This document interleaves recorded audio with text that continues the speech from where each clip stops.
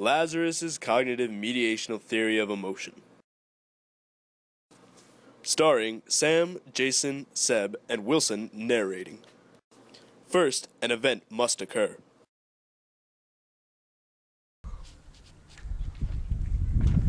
Yeah, but that's when I realized it wasn't even my house. Yeah, but it's unbearably cold outside, am I right? For sure, man, for sure. Mother of God.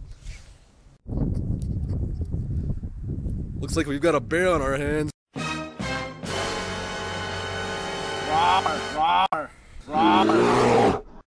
Jason and Seb both go through primary appraisal. They both consider how this event, aka Sam the Bear, affects their personal well-being. It's a bear!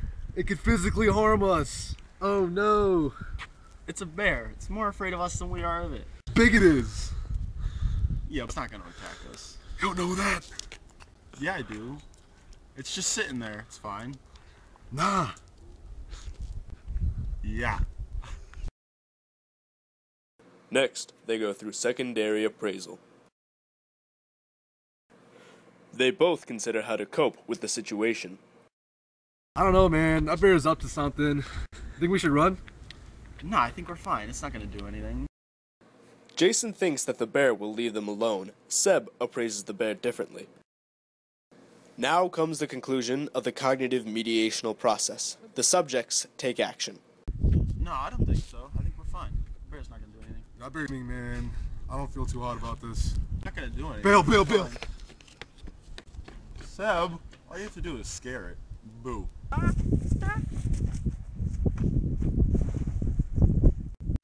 Conclusion. Lazarus' cognitive-mediational theory has 5 easy steps. 1. An event occurs. 2. The subjects think. 3. Primary appraisal. 4. Secondary appraisal. 5. Action. Finn.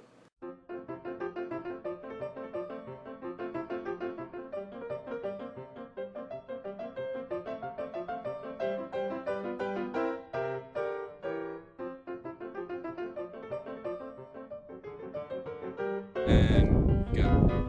Dude! Oh no! It's a bear. Physically harm us. What are we gonna do, Jace? It's a bear. It's not gonna hurt us. It's more afraid of us than we are. I don't know. Cut that.